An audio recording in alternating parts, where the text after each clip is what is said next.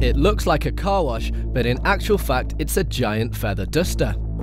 This machine at Ford's Valencia plant is used to deliver a perfect finish on the paintwork of the cars built here. Ostrich feathers were chosen because they remove tiny particles of dust without building up static. When the customer gets their car, we are sure that the customer gets the best painted finish. The dusting machine is just one part of the process that provides a perfect paint job at the Valencia plant. A separate system uses digital cameras to identify paint defects. Ford has invested €2.3 billion to make the Valencia plant one of the world's most advanced.